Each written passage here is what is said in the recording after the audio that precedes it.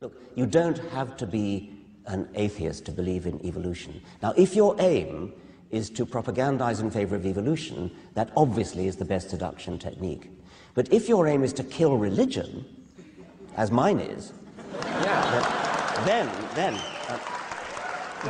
just let me finish.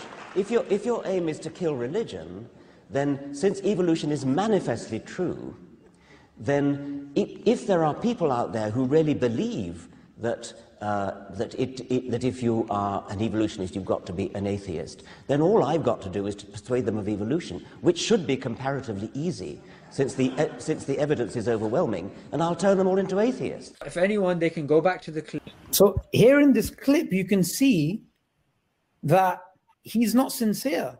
He's working off the ignorance of people. People have an impression that believing in evolution means you have to deny the existence of God.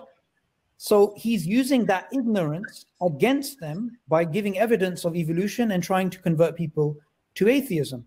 What do you think about that tactic of using people's ignorance to convert them to atheism?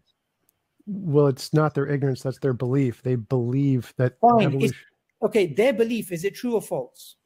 False or... False. Yeah, so false. To use someone's false belief to bring them to atheism, is that a good thing or a bad thing?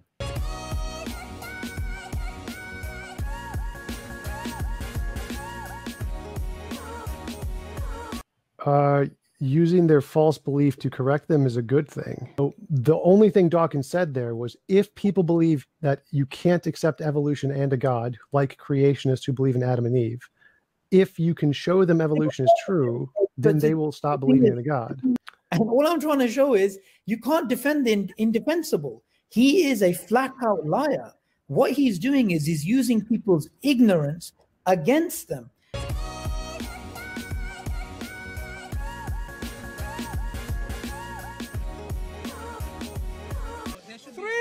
No, there should be one person.